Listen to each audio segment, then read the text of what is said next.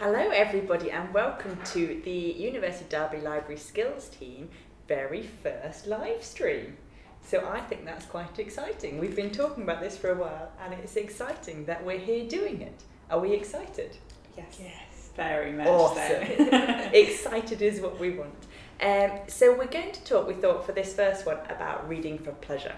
And we're going to talk about things we like to read. Mm-hmm.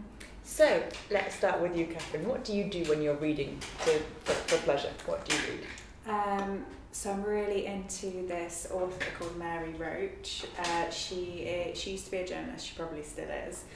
She lives in America and she writes about science. I'm not a scientist at all, but she writes about science in such a way that I can understand it and I'm interested and intrigued by what she's talking about. So non-fiction?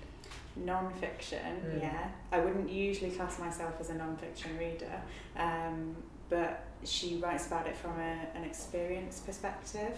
So because she does it like that, like her experience of going to this research department and what they were doing there and how it made her feel, I learn about what they're doing as well as feeling that emotion. Yeah. How about you, Diana? What do you read? We should have introduced ourselves. That was a really poor live stream starting. I'm going to pause on Diana and I'm going to do introductions and then you hold that answer, Diana. This is Diana. Hello. This is Catherine. Hi. And I'm Naomi and we all work here in the skills team in the library. The other member of our skills team, I said I would mention this and I'm going to, is our lovely Alex, who is at this moment crawling underneath the desks in front of us. He's putting on some headphones, I think, to hear what we sound like. You may see him on the camera, I don't know, because when we tested whether or not you could, the camera was in a totally different position. So you may have just seen Alex's head. I don't know.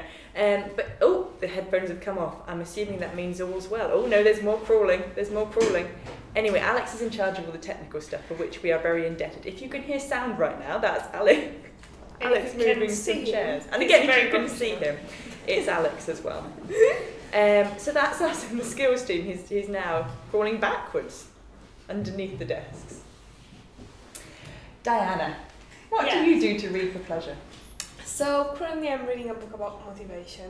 I'm also a non-fictional reader, which is really interesting. It's called Drive, and it's written by Daniel Pink. Okay. And it's about the different types of motivation and the drivers to the motivation in different situations. It's really good for work, but for personal life as well. And I'm also a beauty blogger reader. I can say I have like favorite authors or blogs, but I'm reading bits and bobs from everywhere. I'm one of those persons that spend a fortune for skincare, so I love reading a lot about different stuff before buying. It makes sense if you're going to spend on it. If you've just heard the door go, Alex has left, possibly. It's just all got a bit much, the whole experience. He's left the room completely. I think he's probably doing some kind of check on how we're going live. Wonderful. Or he just went away. Oh, he's just gone, yes, that might be it. We may never see Alex again. We might have to do this forever. What, just talk? Because Alex is in charge of telling us when to stop. Always come back, it's alright, he's come back. So that's really interesting because when I read for pleasure, it's very much fiction. I can listen, when I listen to audiobooks, I do better with non-fiction. If I'm going to do non-fiction, I like to listen to it. But reading, very much fiction. But I'm really bad. I have to push myself to read different kinds of books because what I do is I have key series of books, so quite long series, and I just reread them again and again and again. So my favourite all-time book is Dune by Frank Herbert, which is the first book of a classic science fiction series, and you read that first one and then you read Children of Dune, and then you read the next one, Dune Messiah, and then you go, and then his son came back and wrote more. So then you got to read House Harkonnen and House Atreides, and then by the time you get to the end of them, you think, well, that was really interesting, and actually it ties back to that first one. So I think I'll read that first one again. And because it's so long, number of books, I can do that. I can read a whole series maybe 3 times in a row before I think, wait a second, it's now been about 1.5 years and I've not read anything else. I have to really push myself to try new authors. We did everybody at home watching, we did a podcast last week, the week before, and Alex, when he was editing it, told me that I spoke non-stop for 8 minutes without anyone getting a word in edgeways, and I'm going to do it again. We've established that I can talk for a long time on a topic, because it's all stuff that really interests me. But I have now lost my train of thought saying that. So, I don't know cut it. I don't know how you read a series like that, because I can't do it. I have to have one book and finish it at that one book. I might go back to the author at some point in the future, Really? But not. Oh no, that's not definitely straight how I've read. afterwards. The point I was going to make just was I very rarely get anything new in, but the last thing I did, my hairdresser gave me. So I was having my hair cut and we were talking as you do, and he had bought this book when he was on holiday last, and he hadn't got on with it at all, and he thought I might like it, so he gave it me, and it was, and I can't remember the author's name. Wait, you're very close with your hairdresser if he's bringing books in specifically for No, he brought it in to give to somebody. Okay. But then as he was talking to me, he thought, this is that somebody. Okay. And he gave it to me. But I'm gonna have to get Alex to Google him behind the scenes so I can remember who the author is. I can't even remember the names of any of the key characters. But the first book in the series, Alex, is called 7 Ancient Wonders. But that was not the book that Simon, my hairdresser, gave me. He gave me it was the four legendary kingdoms. No, it wasn't, it was the 5.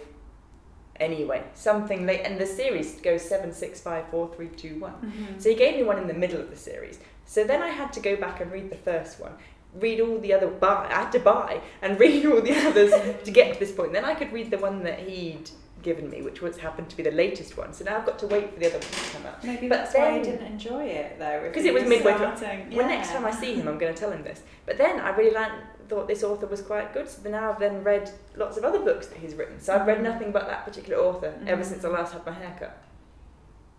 That's just how Mary Roach is the only author that I've actually got into, whereas I'd just read one book by a particular author and then move on to another author. Because I believe in one-hit wonders. Yeah, and I'm also pretty opposite than you are, because I can't really stand science fiction. Everything that I read or that I watch, it needs to be as close as reality as possible. Really. See, it's escapism for me. Matthew Riley is the author. It's come to me.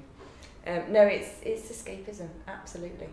So that was one of the questions I wanted to ask in this, what we get out of reading. So for me, that reading for pleasure is all about taking myself outside of what's going on and into a different place. I'm really bad at this. This is our first live stream, and as I said, that thumbs up was to Alex because he just told me that we're nearing 10 minutes. So what do you get out of it, Diana? I think I'm always looking for learning something new and for some information, really. And also I also reflect upon the things that I do and maybe change them when I find something interesting. Maybe find easy life hacks, stuff like that, really. I'm really looking to apply that knowledge I gain. That's really interesting. Very true to the skills mission. But then to relax more in depth, I would just watch Netflix. Yeah. Fair enough. How about you, Catherine? What do you get out of your reading for pleasure? I think it's more about gaining experience about other people. So, like I said with Mary Roach, it's about her experience. When I read fiction, it's about the experience of that character. I want to get into the mind of that character and really understand them as a person.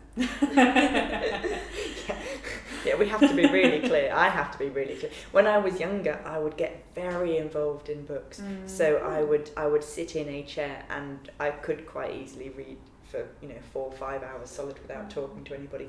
And I'd get to the end of the book, just turn around, start at the first page and read it again. Really? I could sit and read a book twice in one sitting without looking up or talking. I'm struggling to sit still for 10 minutes here. Yeah. But I did used to find that I'd come out of this and really find it difficult to connect back with the real world almost. I'd be so immersed in that world that I'd have to remind myself that wasn't real. But this is why you like science fiction. The world building. Yes, that's true. Good science fiction is that whole universe. Yeah, very much so. Very much so. What do you want to read next, Diana? Good question. Well, I got a book which is business related. It's called Start With Why. And I'm saying that I'm going to read it, I think, for 6 months now. I want to start it once I finish the motivation one. Why? Well, one of the reasons would be because one day I wish I will build my own business, so I'm preparing for it. Awesome. How about you, Catherine? What's your next? So I've just submitted an assignment, which means I've got time to read. So I bought myself a Mary Roach book, hopefully coming tomorrow, and I've just bought the Tattooist of Auschwitz as well. So I'm going to go between those. See, again, talking about opposites, that's the absolute opposite of the kind of thing I'd want to read, because that is not taking me out of the world and the horrible things in it. Oh no, I like the horrible things in the world. It's interesting. I don't know what I'm going to do next reading wise. That was a question I asked that I hadn't thought of an answer to myself. I'm in the middle of a book at the moment, I think. So I probably need to finish that before I go on to the next one. Lovely. I think that wraps up our time for today. Thank you, Catherine. Thank you, Diana. Thank you, the listener, the viewer. Thank you, the viewer, for joining us, and come back for many more Skills Team live streams in the future. We'll see you next week. Don't forget to subscribe. No, click the button and ring the bell.